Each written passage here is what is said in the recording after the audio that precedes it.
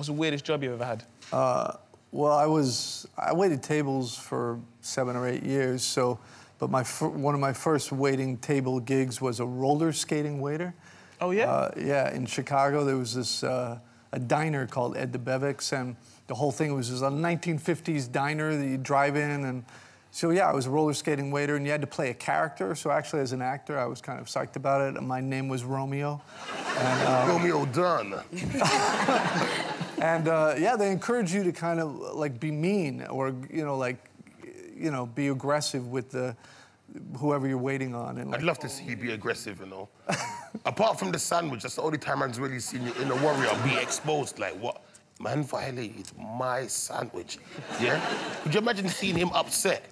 Like, going red in the face, like, are you taking me for a mug? I think you should look down camera 5 and give us your best angry man. phrase. Give us a proper geezer one. Oh, man. Give us a proper geezer one. You go like, what are you looking at, you twat?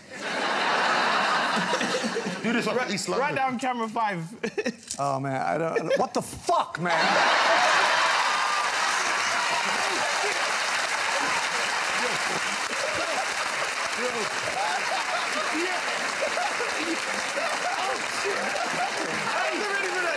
Hey, this guy got shook as well, you know? This guy in the front was like, hey, I didn't do